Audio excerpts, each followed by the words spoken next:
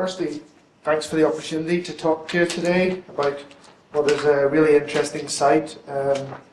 I'm really proud to be talking to you about it, partly because the group I work with up in Stracker were fantastic. Their enthusiasm was just overwhelming.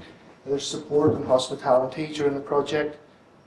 So it's a real good feel-good project, and it came to good results in the end. We got a lot from what was quite a short excavation of 12 days. We got a lot of information on a not often studied period and type of building. Usually buildings around 200 years old might be passed by for something more interesting or older, but hopefully by the end of the talk today you'll know a bit more about it and find it as interesting as I did. And if you look out for some of the images of the excavation, you might see the piece of the structure that you had to eat at your break today. So, just to give you a little, I'll just give you a little background to why it happened in the first place, how it was instigated, the role that we had to play, the role that the community had to play, and the role that Stracker and District Local History Society had to play. And then I'll show you Tyke Hall and its landscape to give you an impression of where it stands and why it was important, perhaps why it became an inn, and show you where the drovers' routes were. And then I'll show you quite a lot of detail on the excavation, at least in some of the images. I'll try and get across what we found in as little images as possible and try and give you some of the results as clearly as possible. I'll then go into a bit of the post-excavation and what we found from that, and then ultimately the publication, which was just Tuesday this week, which is exactly 1 year after our trial touched the ground, which is, I'm sure you'll agree, is quite a quick turnaround. And then just to conclude, what was the trigger for the demise of the 18th century inn? So I'll leave you right to the end for that one, sorry. So for background, Donald Adamson, now Dr. Donald Adamson, conducted his PhD research on the Argyll area and also in Sutherland, where he also hopes to look at another inn in the near future, and hopefully he'll ask me to come along again. So he did it on cattle droving, and there were other trades going on like grain, etc., but cattle was the main driving force in that. So he was looking at how this developed in the 18th and 19th century, and also trying to physically follow and walk those droving routes to see if there was any landmarks or anything interesting that could turn up. In the Stracker area there was a local forester and gillie, and I'm sure there's lots of other trades that he gets up to, but a very knowledgeable guy, lots of local knowledge. He knew people who knew things, and even people who had passed away who had left him stories on parts of the area. One of the sites that he did know about, although not the name specifically, he knew of a cattle stance that was on what he had heard was an old drover's route. And so Donald, looking at his cartographic and documentary evidence and then listening to what Tom Hill had to say, they visited the site, and a not so obvious rectangular structure was there, and then that led to them looking in more detail at the maps and delving into the history of it. I'll show you some of those maps in a second, and some of the Google Earth images, so you'll get an impression of what they were looking at the time. The Royal Commission trained the members of the Stracker and District Local History Society in surveying, which enabled them, along with Donald and a few other helpers, including Kevin Grant, who's now in St Kilda, second year running, and they all did a plain table survey back in 2013, which added a little bit of detail to what was basically a little rectangular grassy mound on the edge of a bit of forestry. So that was a worthwhile exercise, and it led to the next stage where we planned an excavation in 2014 to investigate some of the features that the plain table survey highlighted, and to get some more information for Donald's postdoctoral research. And he was keen to find out more than just where these sites were. He wanted to know more about them. So I'll just give you Tyke Hall and its landscape. You can see this is the plain table survey that they completed. There's the burn that runs along. You can just see the track. I'll put this more into context in a second. Just tried to fit it on this slide. But you can see the plain table survey has highlighted the rectangular building. It's approximately 20 metres long or thereabouts, with what they thought was a possible internal division here. And there's lots of ideas that these might be double entrances and things, but it's all very vague. You can see how it looked in 2013. If you were walking across this landscape, you may be forgiven for not even noticing that it was there. It was so subtle. Especially, I remember when I visited it was taken to be pointed out before I could actually see it. There, just with the vegetation being so high. So this puts it in more of a Scottish context. You can see it's just in the Argyll, or the Kyle Peninsula in Argyll. This is an indicative drover's route, which would have run to Crieff and down to Butte. I know from talking to a few people today that there's people from Butte, and you may be familiar with some of these sites and cattle stances. And if you are, maybe ask me questions on it at the end. But you can see there's Tycol, and then just to the north and then to Crieff. This is indicative. It's not a perfect straight line by any means. It does wiggle quite a lot in the landscape, and it is very intermittent, and it's masked by roads and forestry in places. But this shows the route to and from market from Butte, where the cattle would have been swung across the little inlet here.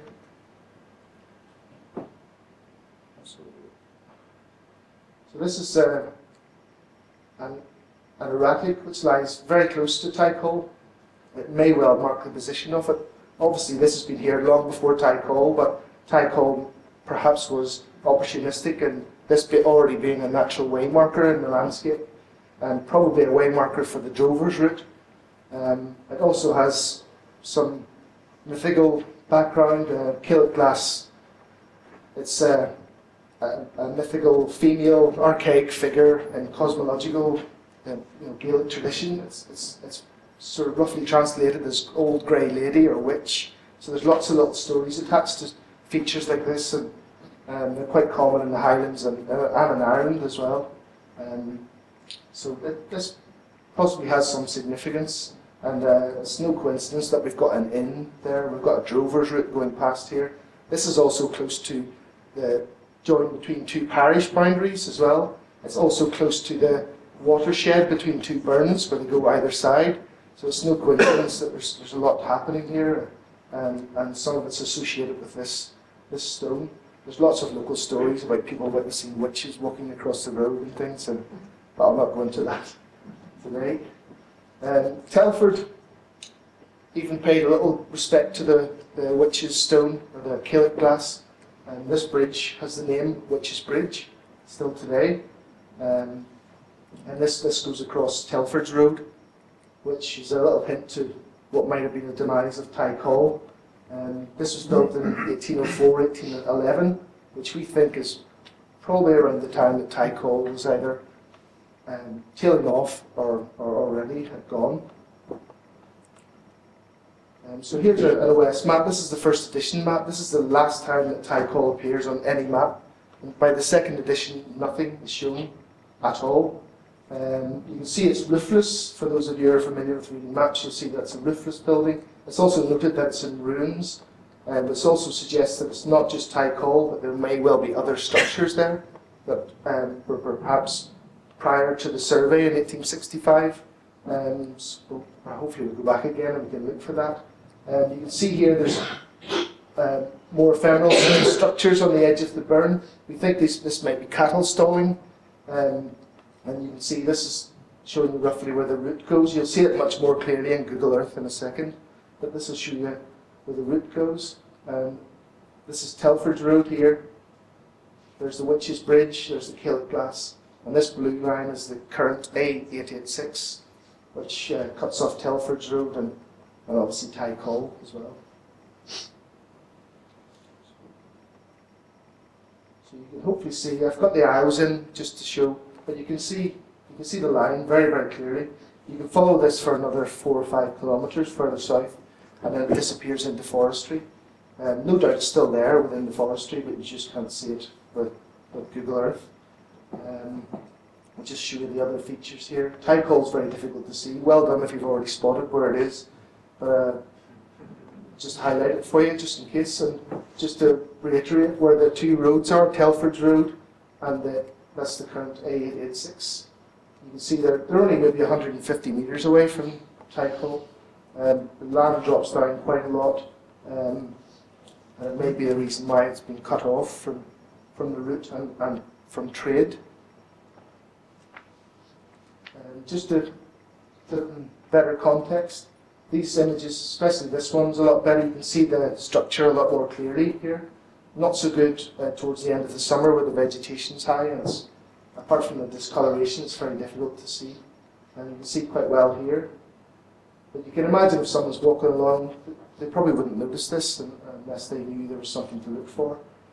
Probably the best viewpoint is from the burn edge, where you can see there's a lot more growth and a deeper colour of green in the vegetation there, suggesting there's perhaps organic remains below. And this is just one of the end stones of Tycho. So this is the start of the excavation, and our main aims from the excavation were, when was Tycho built, or when was it changed to its purpose as an inn?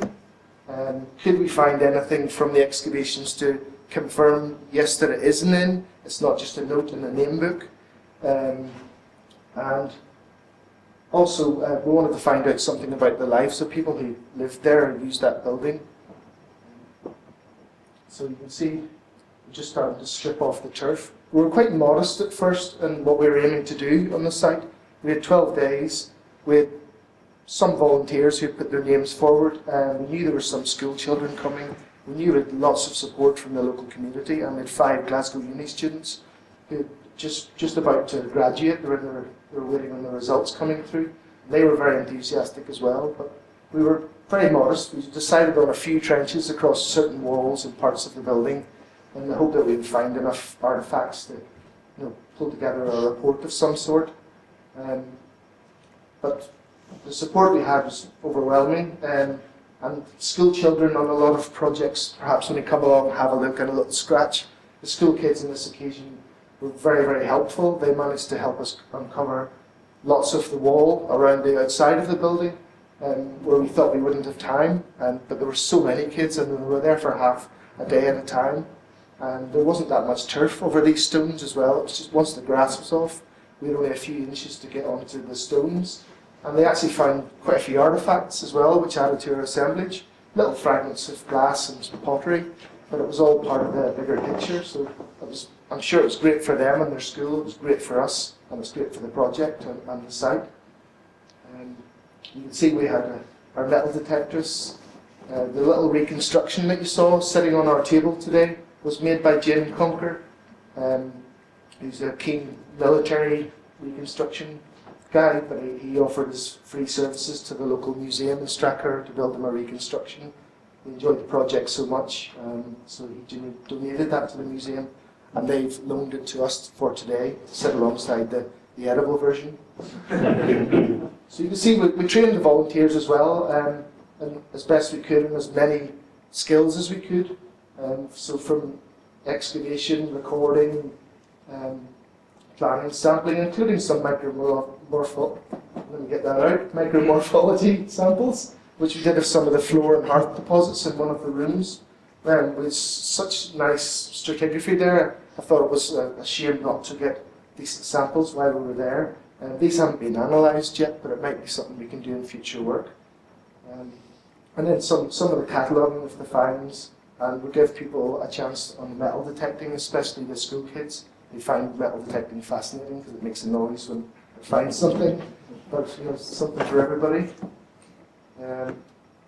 So this shows you some of the school kids lined up along the wall, and this is, I think you're starting to go, but this shows you sort of size of the groups that we were getting. We're getting usually 25 at a time coming along, and we'll spend half a day and use our portaloo, which I had to empty every day. It's good fun. But the kids had a fantastic time. I mean, this is a site they had no idea existed, and most of the locals had never even heard anything about a cattle stance, let alone a building that stood there. So this really put this little area on the map, and around 100 visitors during the 12 days as well, including some American visitors who made this one of their stops on their tour of the major sites in Scotland. So we were quite privileged to have them along. and they took some of the midges away with them, which wasn't a bad thing. So here's a plan, and you can pick out the bit that you ate during your tea break now. I'll show you where some of the features are as we go along, but you can see there's a little partition wall towards the rear of the building. We've got a little, not so well defined central hearth, another quite a well defined paved hearth at the rear, a little bench feature here. This is the passage between the two rooms. There's lots of collapse here and there. These blank areas we didn't excavate. But you can see we've got quite a good coverage. All the external walls were uncovered. The partition, the bench, some of the floor area we got here actually down to subsoil level. These trenches we took down to subsoil, and this we took down until we defined the hearth. At the front we also took that down to subsoil and beyond into geological layers, just to be sure that we weren't looking at earlier structures below this. And also to find out if this terrace that Ty Cole sat on, was it artificial or was it just a natural terrace carved by the meanders of the burn? So I'll just show you where all those little features are. There's the partition, there's our stone bench, fireplace, the other one, a little passage between the two rooms. And we've also got this lintel stone at the east end, which suggests that there was an opening here of some sort. During the excavation we found no evidence of any hearth at this end, so we know it's not a hearth. We didn't find any header stones, which you can see here, going across the wall.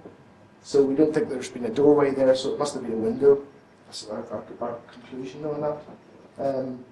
The only other place where we think there might be an entrance is where these two header stones are.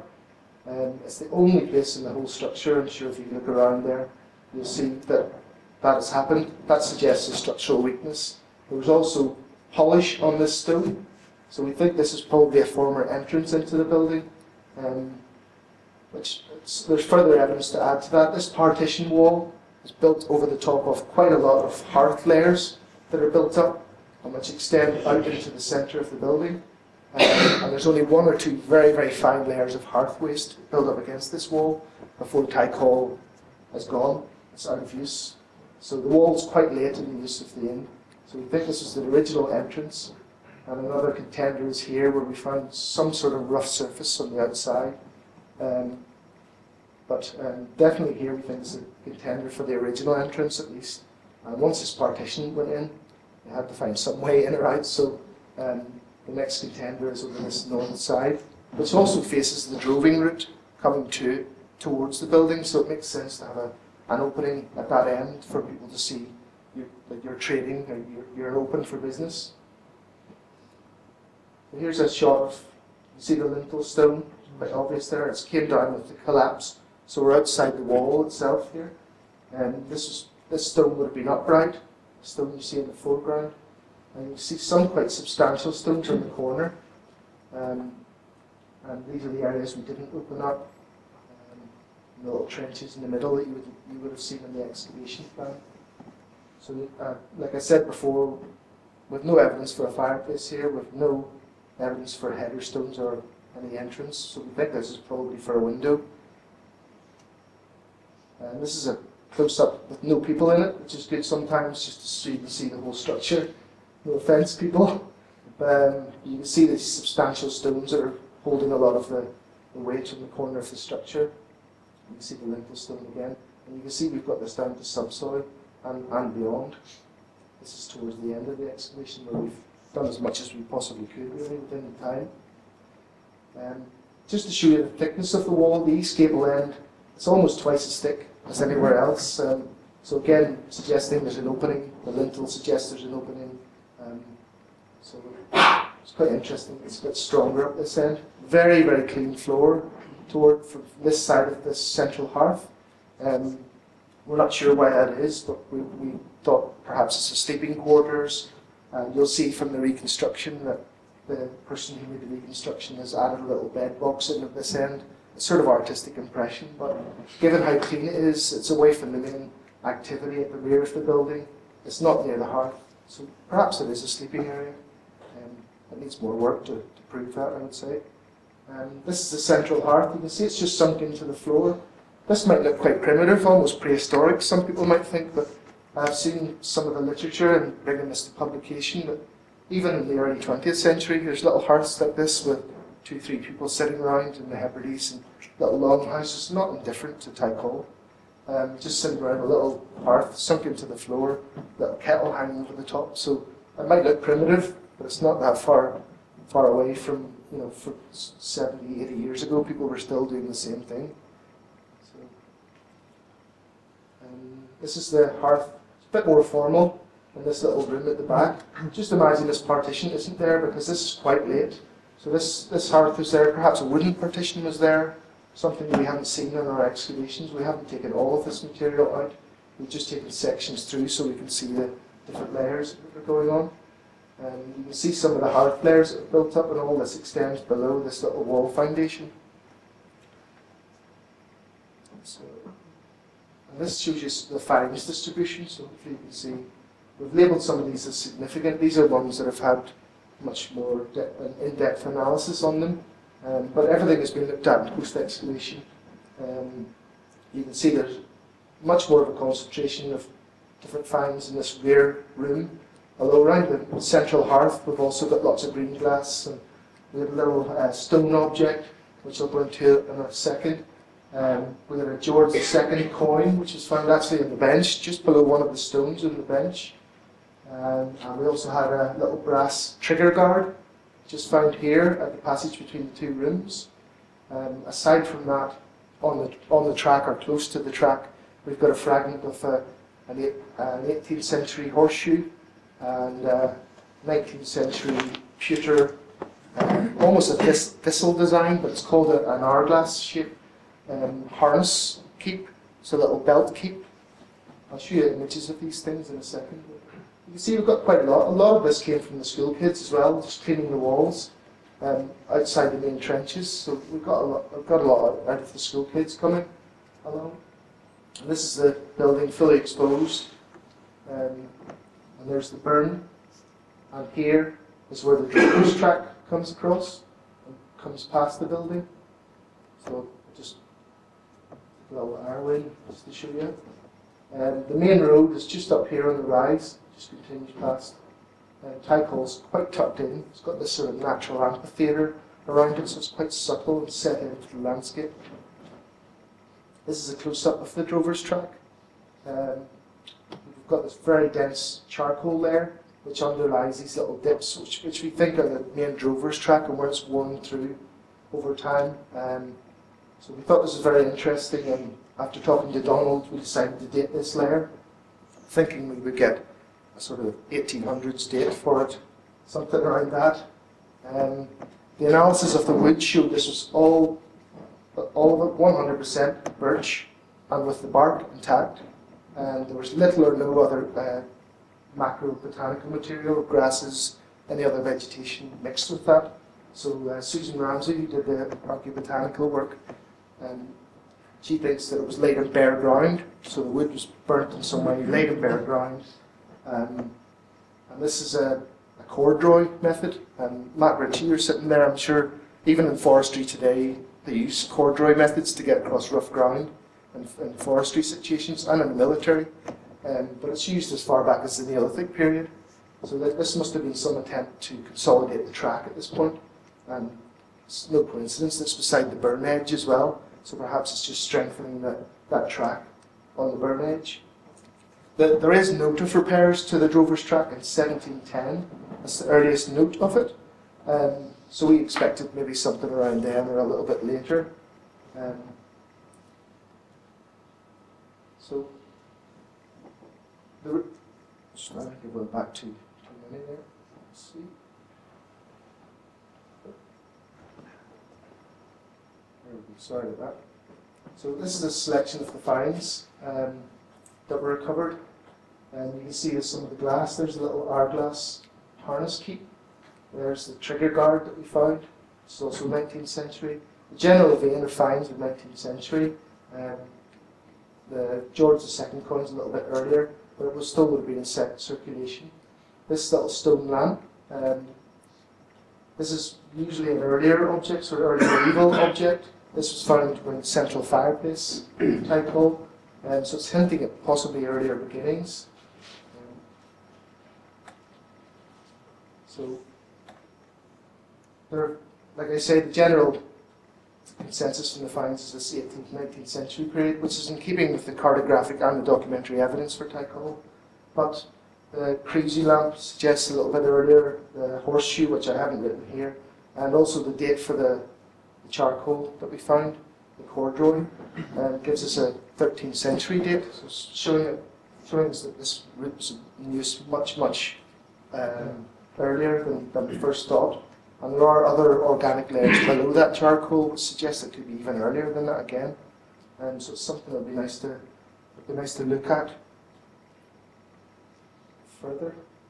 So for the post-ex, there's quite a lot of specialists. A lot of them give up their time for free as well to make this project happen.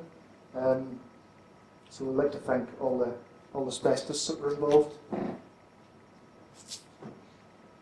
So the route leading past Tycol had undergone repair, at least on documentary sources, in 1710. We know about that.